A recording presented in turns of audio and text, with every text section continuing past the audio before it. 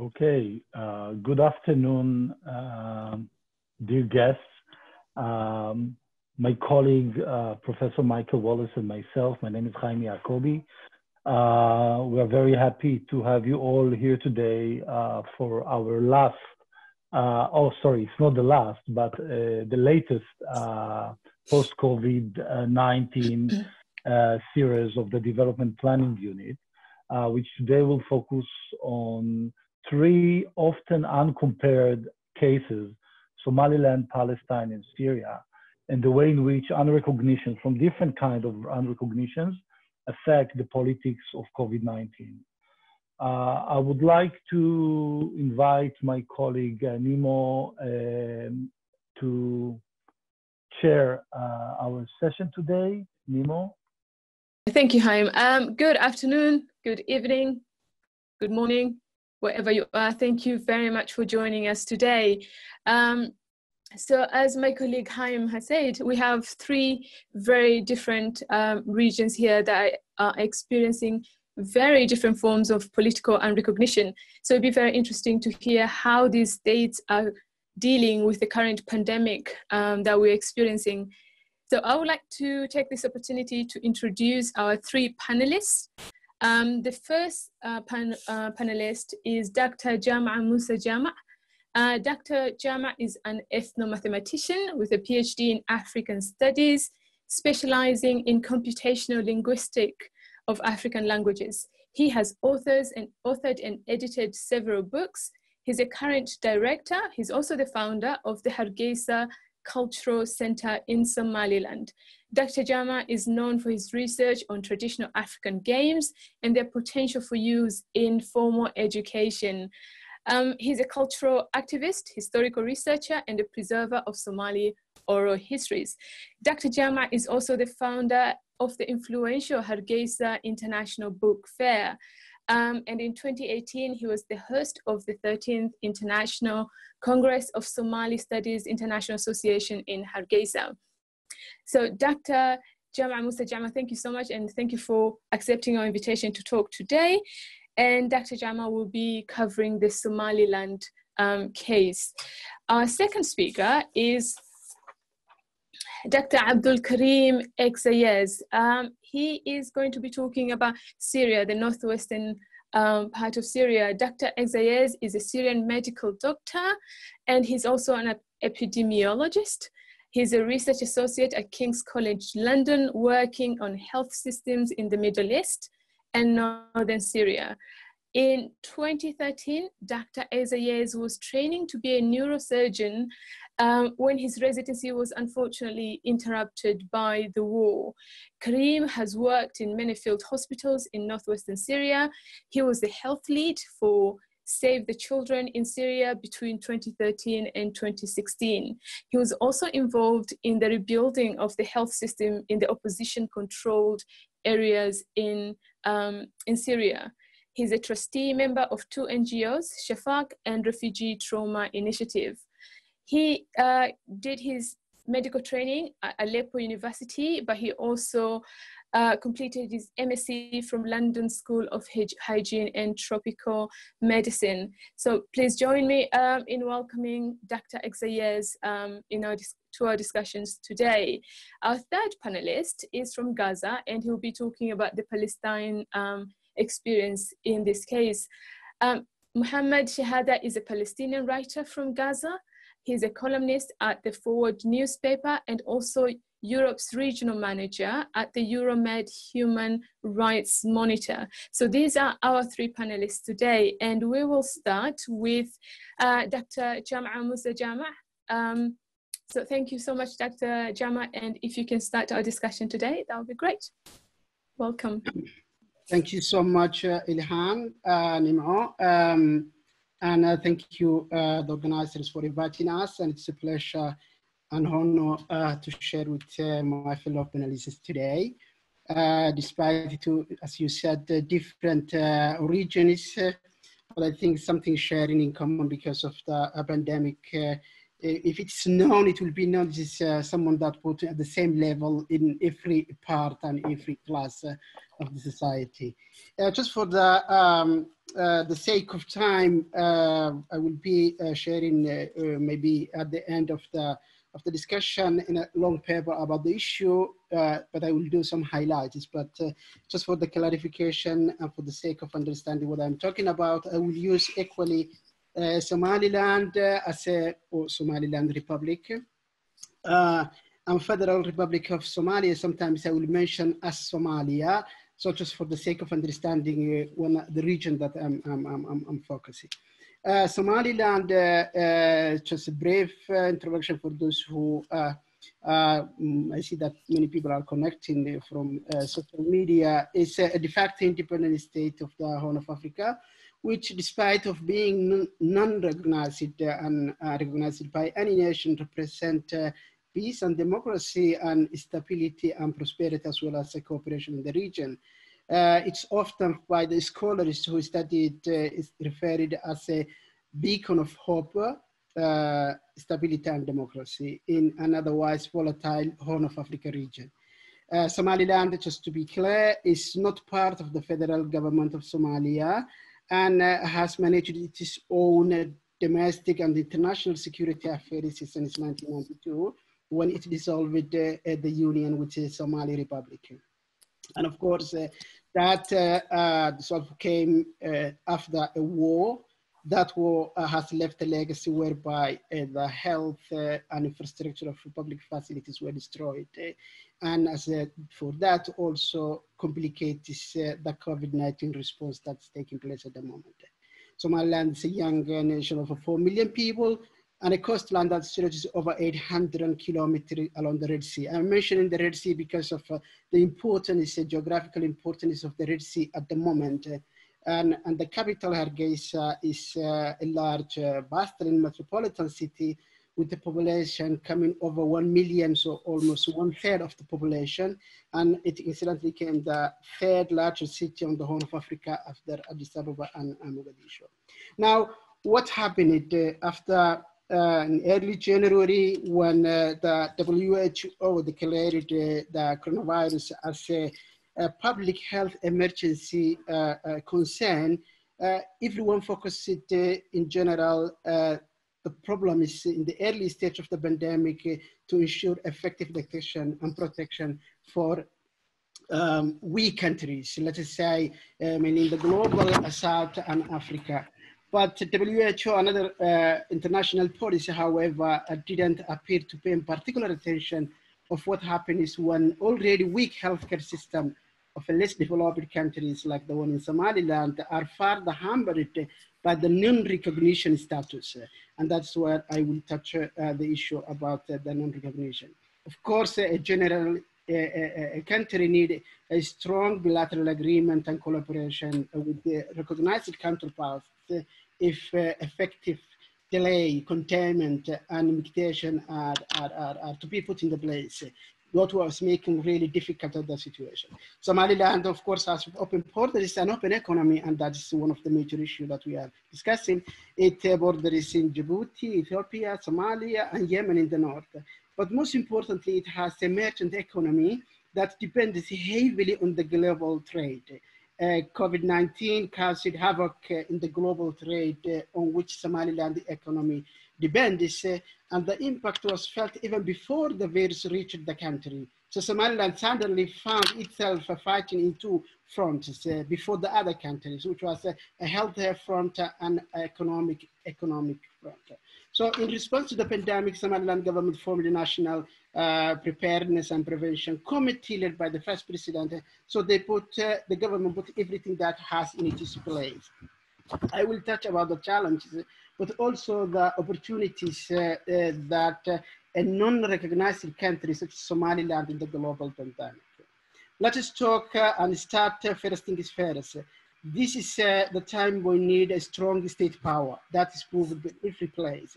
So the current crisis highlights the role of the state, strengthen the national boundaries and sovereignty as a crucial element in dealing with the COVID-19. So from the perspective of unrecognized state in this concept, There are two aspects that we have to consider. The first one is that the unrecognized state themselves often exert power on their de facto statehood by declaring a border closure, and just as recognized ones do. In this specific case, Somaliland, the government was the first in the region to declare the border closure in the region when the case was identified not even in Somaliland, but in Ethiopia. So the government quickly deployed medical teams to the entry points. The second point that I think should be considered, that first of all, the decision came as a declaration of emergency by the Somaliland government, but it was also to anticipate and showcase the power and showcase the state of independent states. And it was more.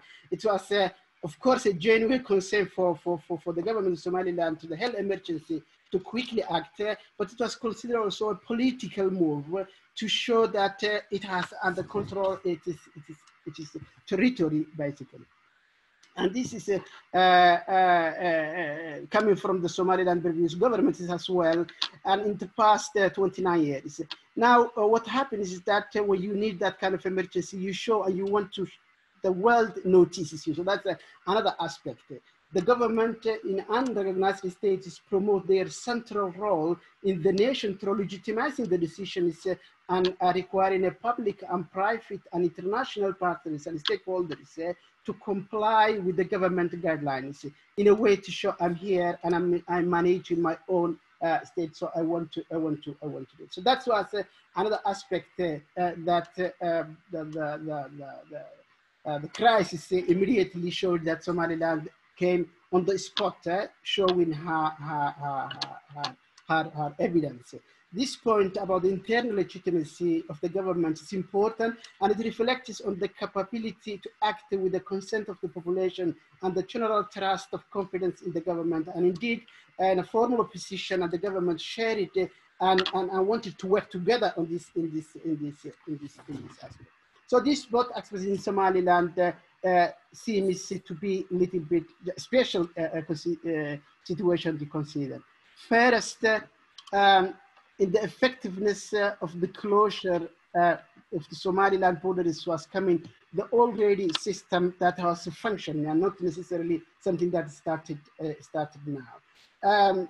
But the aspect that immediately became evidence is the economic aspect that has been challenging by the number of reasons arising from Somalia. The state of emergency of closer borders, for instance, are crippled in the state of capacity of private sector activities. Consequently, for example, the taxation revenue of the Somaliland government has taken a significant hit over the past few months, as indicated by the brief prepared by the Somaliland Minister of Finance, though they say that this will be. So these two major issues of economic impact and state show government showcase was something that immediately to observe. Many states recognized that states opened the opportunity for alternative support lines and interventions through both fiscal, monetary, and policy interventions to support the wider economy and the public institution. But the unrecognized states, the contrary, usually don't have that access of multilateral financial institutions and international financial system and bilateral economy. So in this case, Somaliland, it further lacks well-developed economic regulatory institutions. But being a developing economy, the Somaliland government capacity to let automatic economic stabilizers such as welfare transfers to the poor people was not possible, absolutely.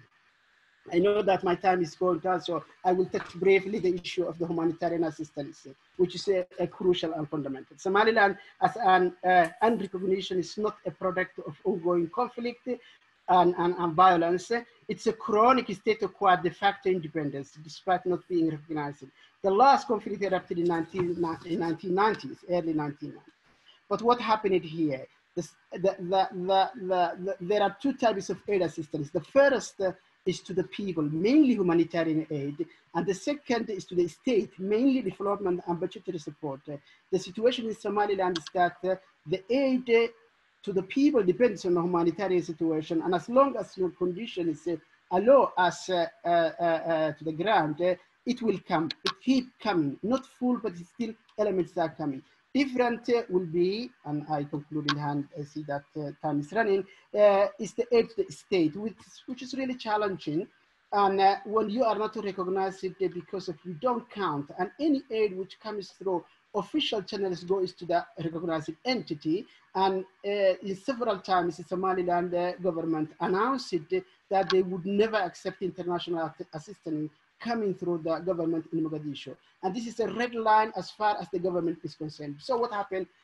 All the support that could have come in these emergency cases is blocked because of Somaliland is not willing to accept it, and because of the world has a difficult to deal with an unrecognized and signing agreement.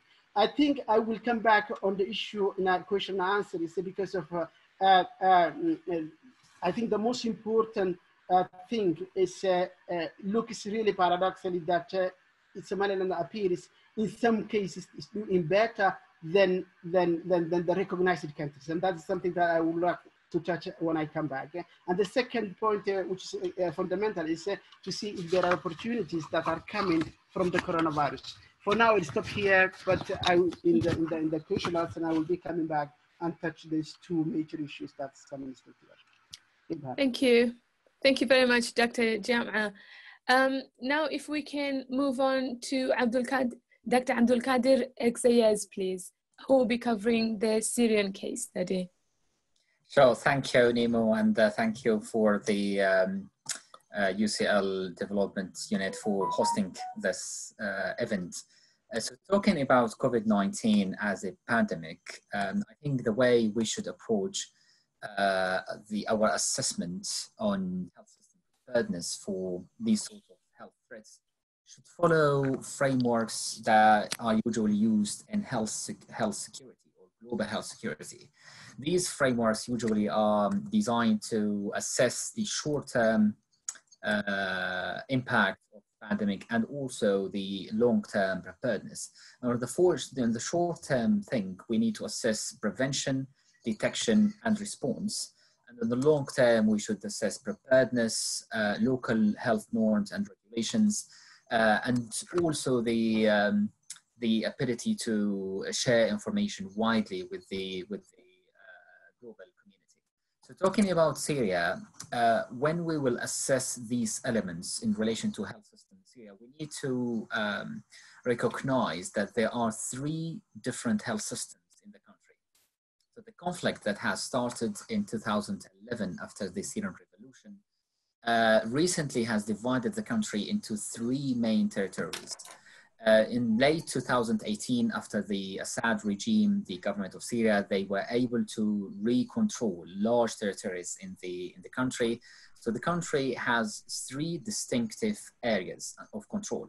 The first one is central Syria and the coast, which is controlled by the government of Syria, the Assad regime, supported by the Russians, Iranians, and they do have other regional support from Hezbollah in Lebanon and other militias in Iraq.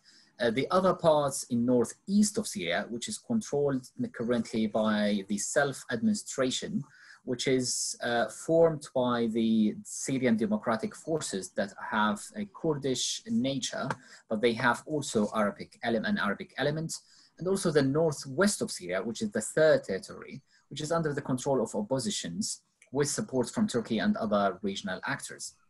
So each territory, they developed their health system in different ways, and they were impacted and they responded to the COVID-19 in different ways. And the main problem here that the international community recognized only the Damascus government as the local authority in the country, while the self-administration northeast or the opposition controlled areas in northwest are unrecognized as legitimate local authorities. And therefore, the response, for example, the humanitarian response is channeled usually through the Damascus, the government of Syria. There have been cross-border humanitarian response in the last few years, but this is under threat now where the UN Security Resolution that was taken in 2014, 2165, that allowing the UN agencies and other humanitarian actors to deliver cross-border humanitarian interventions into Syria. This resolution has expired last January, and it was vetoed by the Russian and the Chinese. So currently, the cross-border operations are under threat. So only the resolution was extended only for northwest of Syria for a period of 6 months that will expire in 10 days from now, in 10th of July. So these challenges meant that the impact was different in the different areas of control. So talking about the government of Syria areas of control, so the first case of COVID-19 was announced in 22nd of March. Before this, there were a lot of criticize of the Syrian government that they were not sharing information transparently about the COVID-19 cases. And the risks on the regime-held areas, the government of Syria areas, was mainly because of open border policy with Lebanon and Iraq and the movements of different militias between these three countries, and also the open border policy with Iran, who is the main supporter for the government of Syria. Whereas in the northeast of Syria, the type of risks were different. In northeast and northwest, the displacement, for example, is number one risk factor that puts these areas under a higher risk of being affected by this crisis. So for example, in northwest of Syria, only between December 2019 and April 2020, there have been more than 1 million people who were displaced as a result of the offensive by the government of Syria on northwest of Syria. So in talking about numbers, in the government of Syria areas of control, number of cases until now, it's around 270. And there are more than 5 laboratories to detect cases. Whereas in northwest of Syria, for example, an area with more than 4 million population, there's only 1 lab, and this lab was equipped only in May. So after a few months of the pandemic, this lab has been equipped using local resources. And here's the problem of engaging between international community, international humanitarian assistance, and these unrecognized territories. Because, for example, the WHO, who's tasked by supporting local health authorities to scale up and prepare for the COVID-19 response, they channeled their assistance at the first place into Damascus, to the Ministry of Health in Damascus. And very little or really nothing was going to the northeast or the northwest. And we're talking here about 3 million population, at least in the northeast, and 4 million population in the northwest. So almost half of the population of the country residing in these areas, where the government of Syria, they do not have full access to those people. So this meant that the response in northwest and northeast was slow, and the reliance of international assistance was not an option. And that's why there were more kind of innovative approach on how to tackle these problems. For example, in northwest of Syria, and I published recently a paper on the response of COVID-19 on Syria in the Journal of Public Health. So it talked mainly about how the local health authorities, they try to fill the gap of a central coordination mechanism. So the health cluster in Gaziantep, or coordinate the cross-border operations in northwest of Syria. They established a task force supported by the WHO, but this task force has very limited presence in the field because of the border problems. So field actors, for example, Idlib Health Directorate, the White Helmets, the civil defense, they established a central governance coordination mechanism, and they try to mobilize community resources to scale up the response. They established many isolation centers, community isolation centers, relying only on community resources. They encouraged volunteering by communities. More than 10,000 people were volunteered to take part in this response. Also, they were able to utilize diaspora medical networks. So they used digital solutions to utilize a medical diaspora in Europe and Syrian medical doctors in Europe or in the US and elsewhere. And for example, other digital solutions that they recruited, like some solutions for self-assessment. For example, a website was developed to provide self-assessment service for people. While this service was really, this happened in mid-March. While other, for example, the Apple version of the self-assessment website in the US was launched only late March. So these kind of innovative approach in the, during the early stages of the pandemic could be, first because of available resources, but also could be because of this status of unrecognition, because they feel that we are unrecognized by the international community. So we need to rely on our own resources to scale up the response. So I will maybe stop here to allow our colleague Muhammad from Gaza to talk about the experience of Gaza, but I'm happy to expand on various points during the Q&A. Thank you. Thank you very much, Karim. Now, if we can move on to Mohammed Shahada, who will be talking about the Palestinian case. Thank you, Mohammed. Hi, everyone. I will try to make my presentation as much comprehensive as possible about the entire territory, although it's now known that it's demographically and politically disconnected by virtues of Israel's occupation. With Israel's looming annexation, it's often said that it would bring about one state with two systems.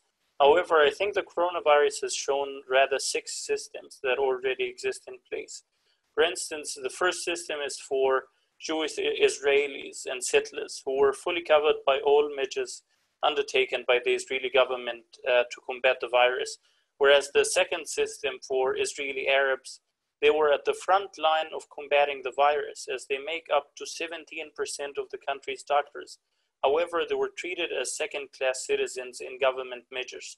For instance, Israel began to set up drive-by testing zones for corona, but only in Jewish areas, not in Arab communities. To make sure the intended results would follow, Israel announced this information only in Hebrew, not Arabic.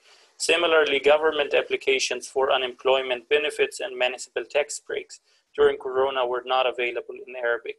In the occupied territories, the matter is indeed far worse. The third and fourth systems are basically Palestinians in East Jerusalem and the West Bank Area C, respectively. In both areas, they are fully controlled, civil and security controlled by Israel, and the Palestinian Authority is not allowed to operate. While people in East Jerusalem enjoy a permanent resident status in Israel, Palestinians in Area C do not enjoy the same kind of status. They don't have any legal status at all other than being Palestinian. In both areas, while the PA is not allowed to operate, Israel has been simultaneously neglecting the dire needs of the Palestinian populations in these zones. So, for instance, in Jerusalem, a group of Palestinians in collaboration with the PA worked on operating a clinic. This was then forcibly closed by Israel because the PA is again prohibited from operating in East Jerusalem. Israel destroyed a testing center set up by Palestinians last month because it was labeled a collaboration with the PA. The Palestinian governor of Jerusalem was detained by Israel's police on charges of collaborating with the PA to fight COVID-19 in the city. Similarly, Israel confiscated tents, around 6 tents in the Jordan Valley area dedicated to fight COVID-19. 2 of them were designated to form a clinic, and 4 were made for residents evacuated from their homes. The fifth system is basically for Palestinians in the West Bank in areas A and B. In those areas, the PA has been going to great lengths to prevent the spread of the virus in its early stages, including imposing a lockdown and a state of emergency as soon as around a handful of cases emerged in Bethlehem on March 5th, 2020.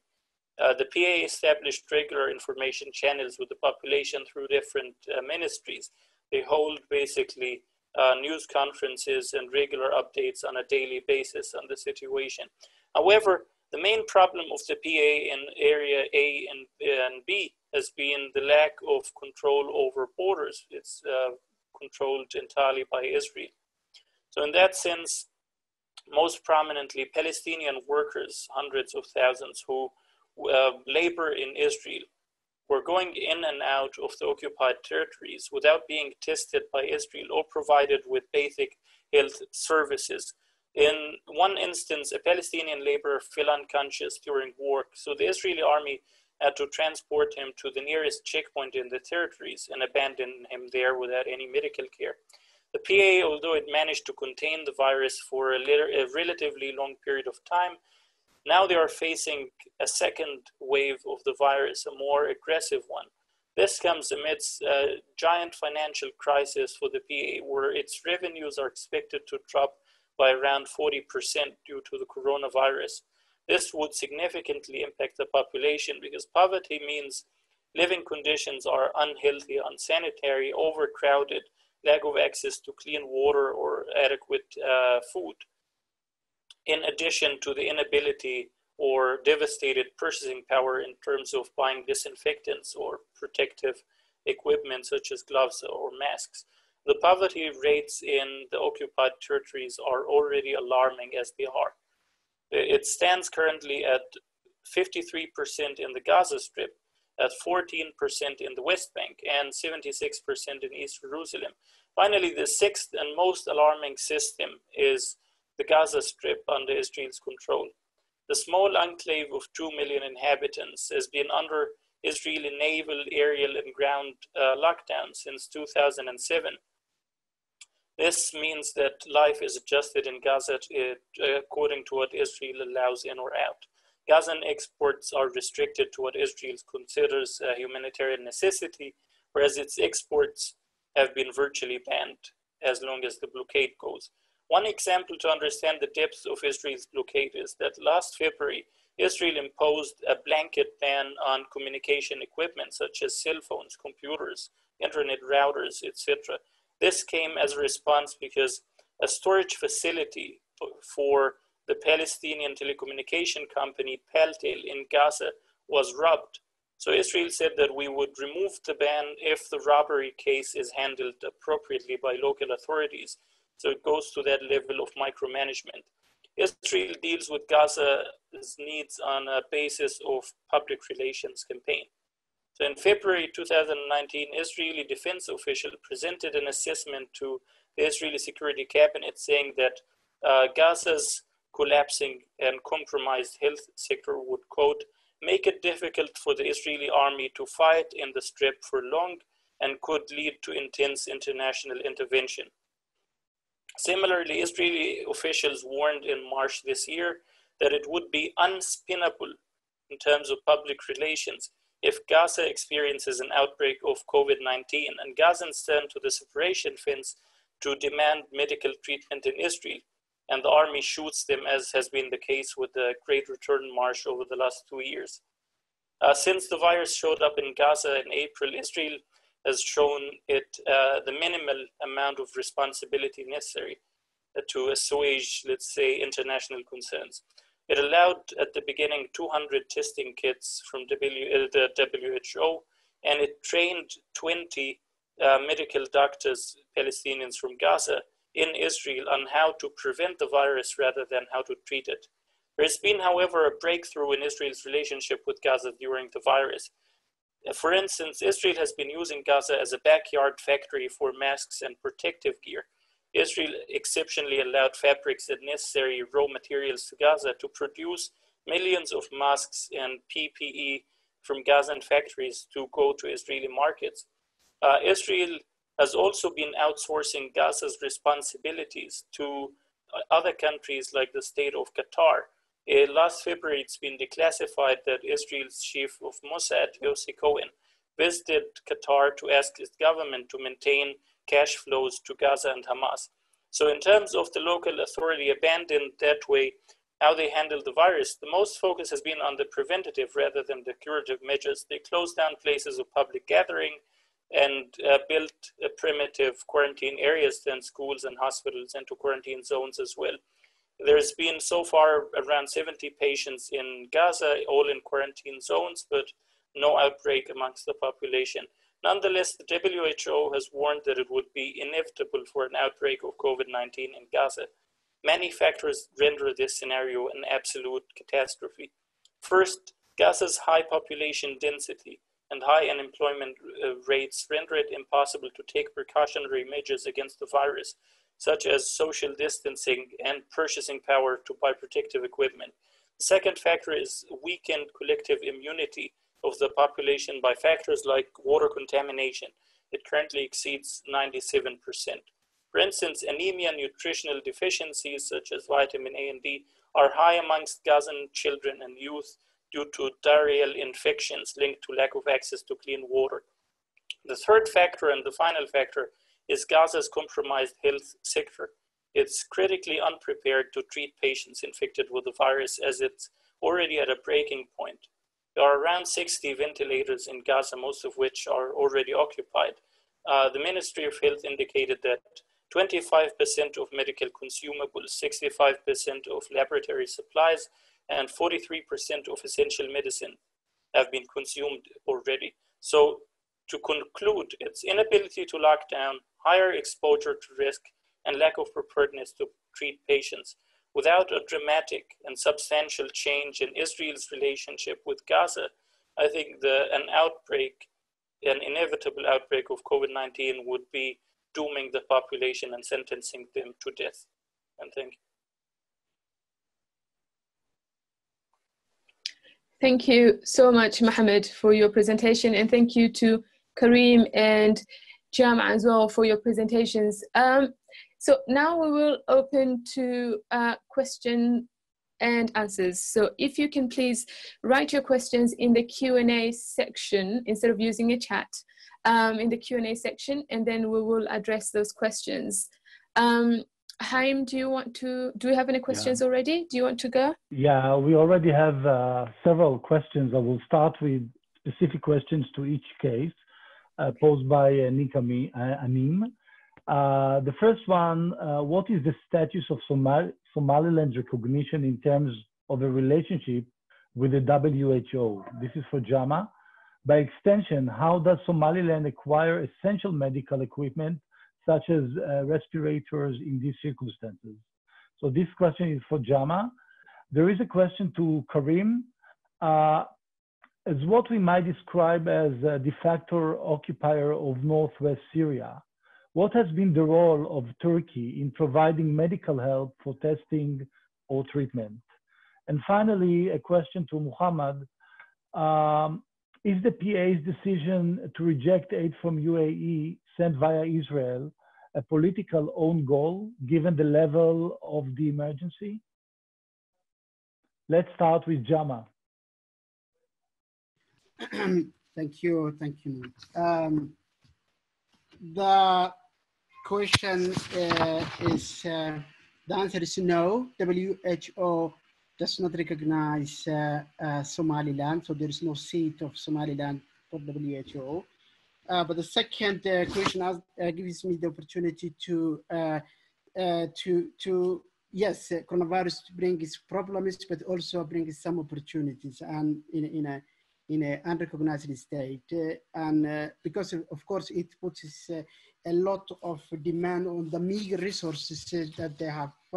So as Karim was saying, the meager resources that you have, you deal with what you have in hand. So that's paradoxically, it's a positive thing that people reflect on what they have. But on the other hand, it brings the other opportunity to put itself as an invisible state, become immediately visible because of there is a emergency. So, but Somaliland, and probably it's linked also the question that has been asked to Muhammad, as for instance, an example is the Chinese billionaire and founder of Alibaba, Jack Ma, whose donation to African nations through African Union and the Ethiopian government has basically go into to Mogadishu, to Federal Republic, Somali federal government, and Somaliland refused to get that support if it was not direct support to Somaliland. So that is a quite, refusing is also a political way to show I'm here and I need the support because of it's emergency, so I wanted to deal directly. But in this period, Somaliland also found threatened some friendship and new allies, friendly countries, especially, for example, United Arab Emirates, which has supported Somaliland with materials, and Ethiopia with small support, but direct support. So it allows also Somaliland to enhance its relation with Ethiopia. For example, Ethiopian Airlines continue to fly, even though the Somalia government has objected to this, but still the flight was coming. It was a direct support and show the current situation. So Somaliland was getting and still getting this support on humanitarian channels, and it's getting support smaller sizes for what needed, but it is still getting from different countries. One last thing is that Somaliland mobilized mainly the diaspora people, but also all its own resources, and even the private sector supported, collected money, went to buy materials that was needed, and since in the country the healthcare was not any way to answer, to give an answer, they Somaliland used what it has in its within its power, within its. So it was coming in the humanitarian aspect that was coming even before. As a Somaliland was not recognized and still not recognized, but also it showed the necessity of the sort of the state that should count of what they have through the diaspora, or most importantly, what they have locally and nationally. So that was the way that Somaliland was getting support from outside. Thank you, Jama. Let's move now to Karim, and there was a question about the support from Turkey. So here maybe there are two elements to answer this question. The first one is related to the geopolitics about the Turkish involvement in northern Syria. So as you know, there have been two major military operations by Turkey. The first one was in northern Syria. The first one is the Olive Branch operation, which was in northwest, and the second one is called the Peace Spring operation, which is in the northeast. So in these territories, currently there is active Turkish presence with active involvement of the Turkish institutions. For example, the Ministry of Health, the Turkish Ministry of Health, they operate in these areas, but not in all opposition-controlled areas. So there are still areas in northwest of Syria, which is mainly Idlib governorate, that is not under the Turkish management, but still there are Turkish presence in terms of army. And in the recent months between December and March, because of the escalated tension and the offensive by the Syrian regime, there have been a lot of regional maneuvers, let's say, that push Turkey to go inside Syria, and now they control the whole region, but without actual management. So there's still, for example, in Idlib governorate, the Idlib Health Directorate, they are the local health authority, and there is no involvement from the Turkish Minister of Health.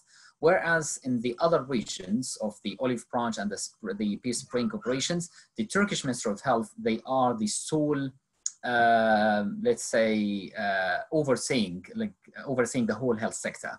And here we need to talk about the different surveillance system in terms of how to detect.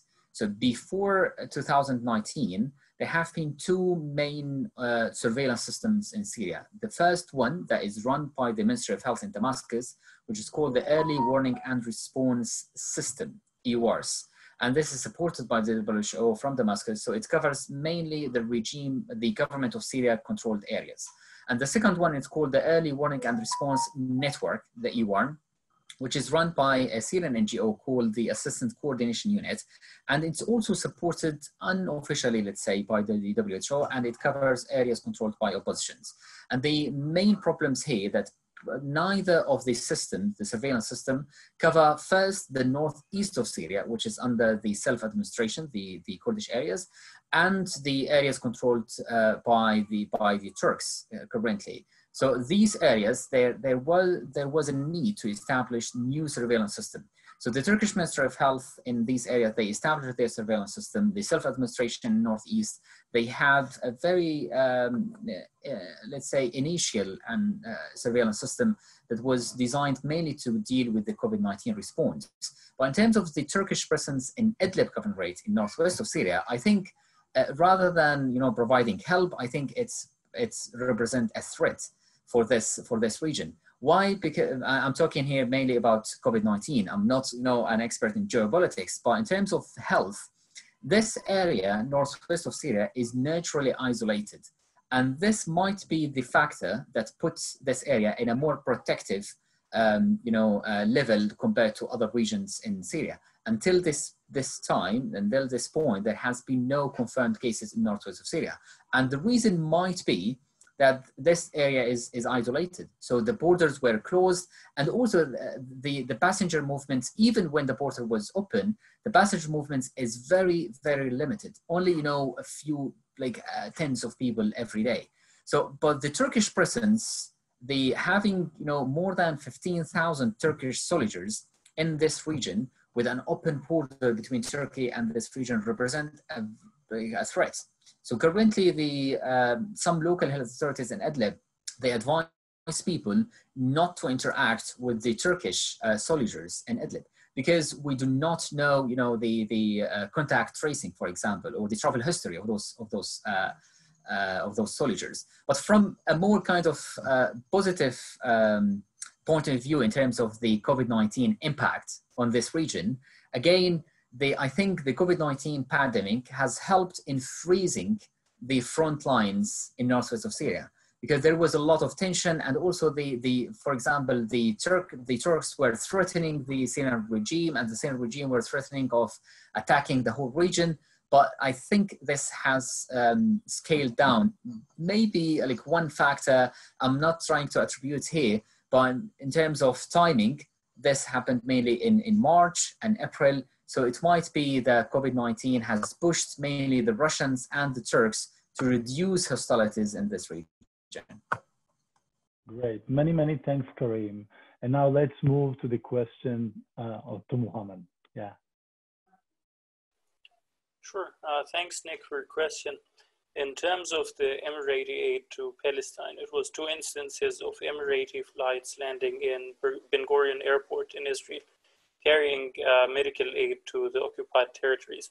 The UAE has not revealed the motivation for such action. However, both Israelis and Palestinians have grossly politicized this move. For the Israeli government, Danny Danon Netanyahu and several officials have celebrated it as a historic milestone in which Israel's relationship with the Arab world is improving, and here's the evidence: a flight landing in Ben Gurion Airport from an Arab country. For the Palestinian Authority and the Palestinian public, it was widely frowned upon as an act of corona-washing Israeli-Arab normalization. So the Palestinian Authority's objection was primarily based on that this has not been coordinated with either the PA, or they have not been informed about it at all. They learned about it from media as it landed.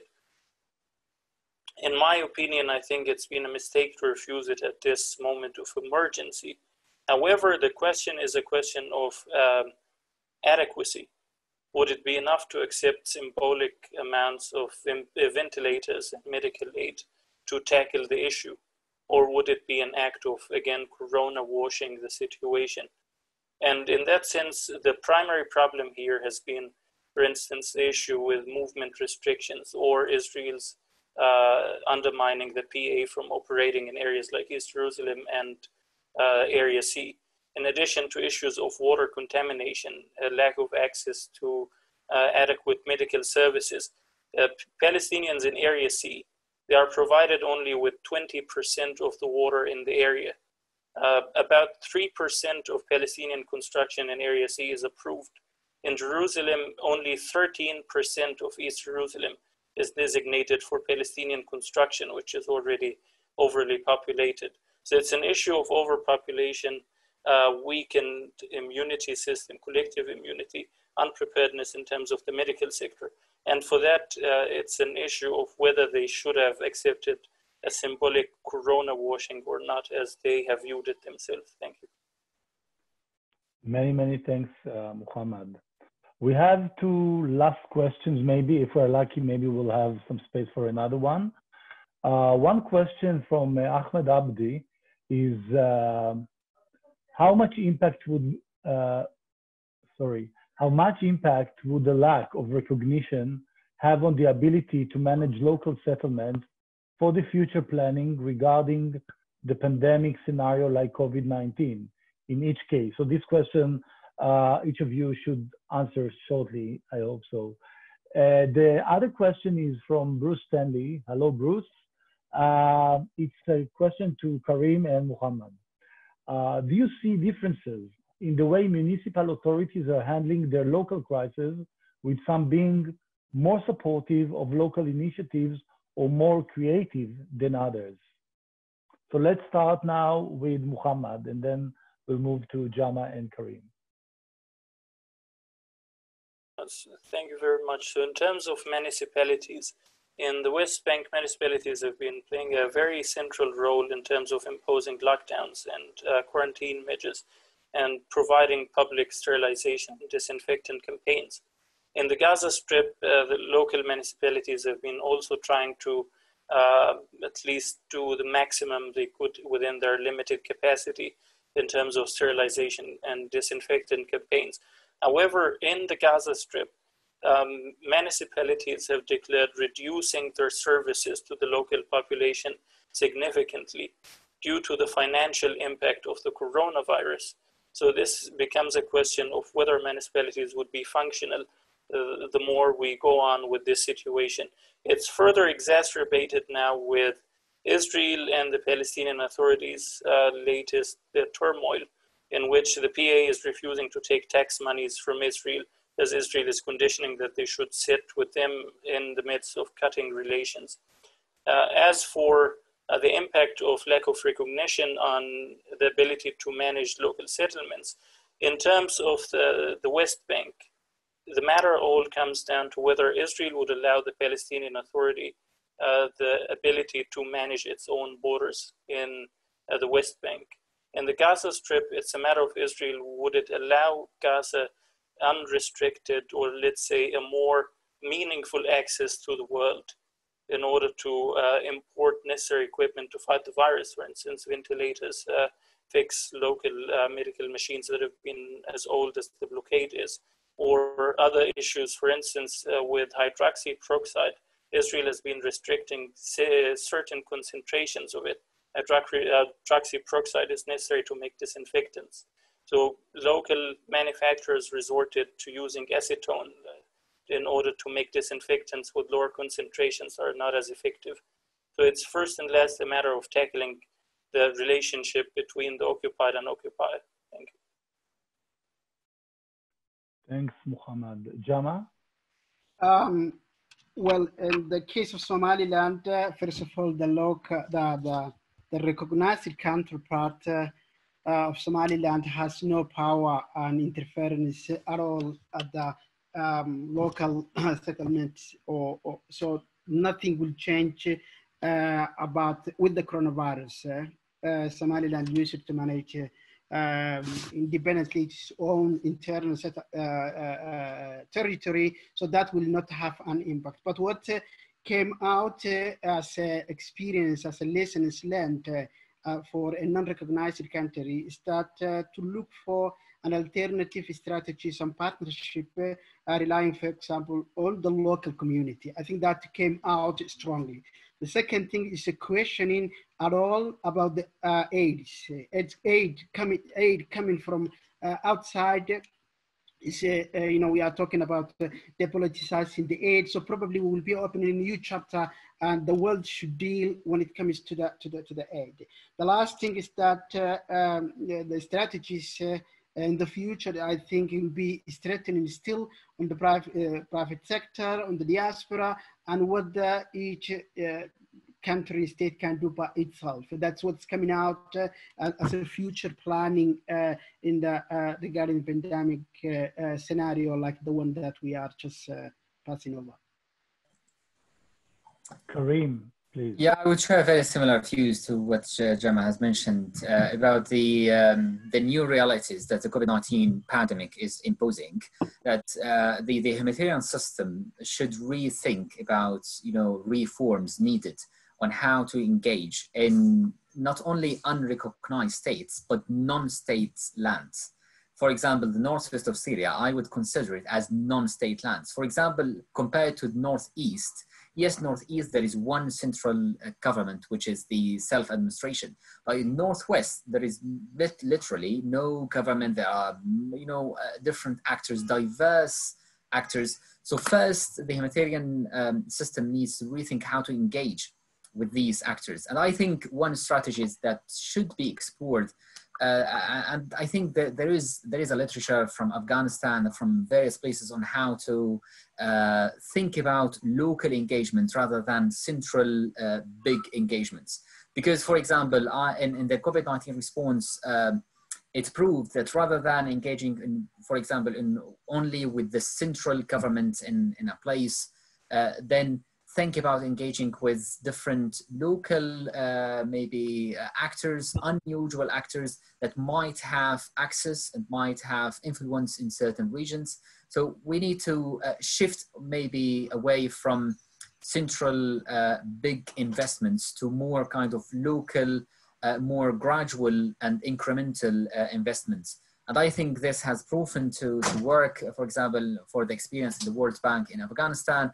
And it is proposed to be a strategy to bridge the gap between humanitarian and development in Syria. And this goes to the question about municipalities. I think here in non-state places, there are unusual actors that might not follow the similar hierarchy that we used to deal with in normal settings. In Syria, for example, new local authorities emerged. Some of them are only technical local authorities. For example, the health department in the self-administration or the Idlib Health Directorate. And some of them are more local level, for example, the local councils in each single village. And the way each entity is activated depends on opportunities and depends on international engagement. So I think, reforms are needed and more kind of local incremental approach is needed.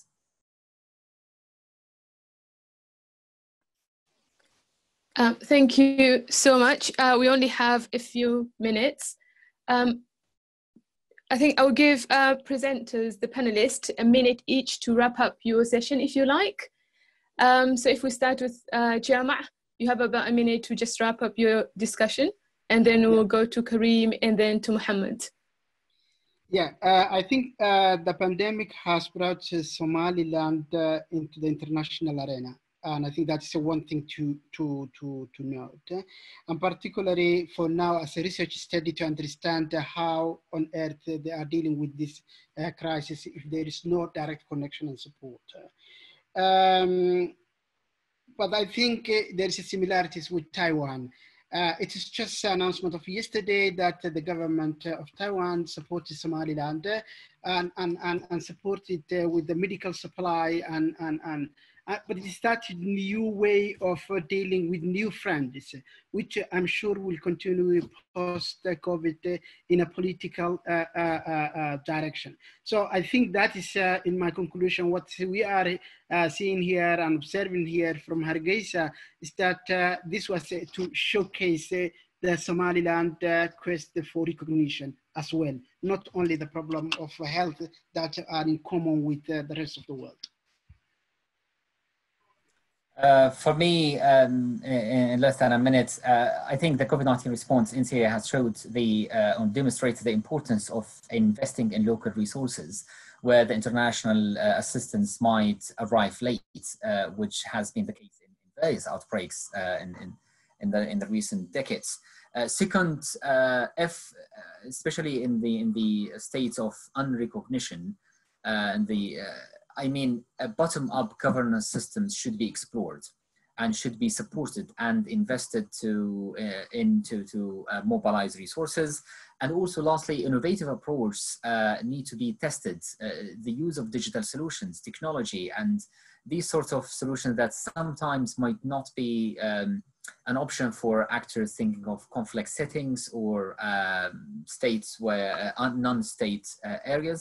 So I think, yes, these options need to be explored. And lastly, the need for reforms in the humanitarian system to deal with conflict settings rather than relying on internationally recognized states and governments engaging with more a wider group of actors and bottom-up governance systems.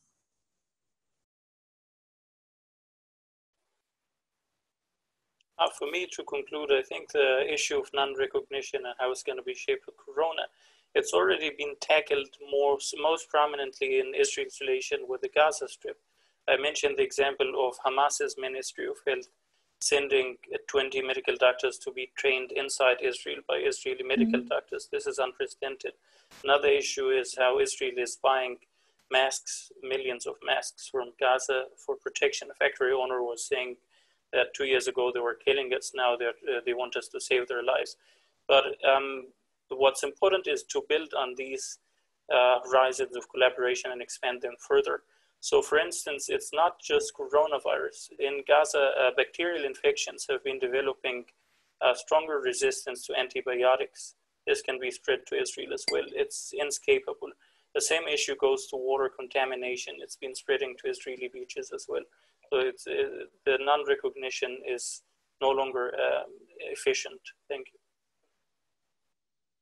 Thank you, Mohammed, and thank you to all the panelists for joining us today, and thank you to all of you for also joining the discussion. So just to wrap it up, again, we see these countries or these regions face similar but yet different challenges. Some of these challenges, of course, are not new, but perhaps they've been exacerbated by the current pandemic. But again, we also see some interesting innovation taking place as a result of this pandemic. So I wanted to just thank you all for being with us today. And yeah, I hope you can carry on this discussion, and we will see you all next time. Thank you very much for joining us.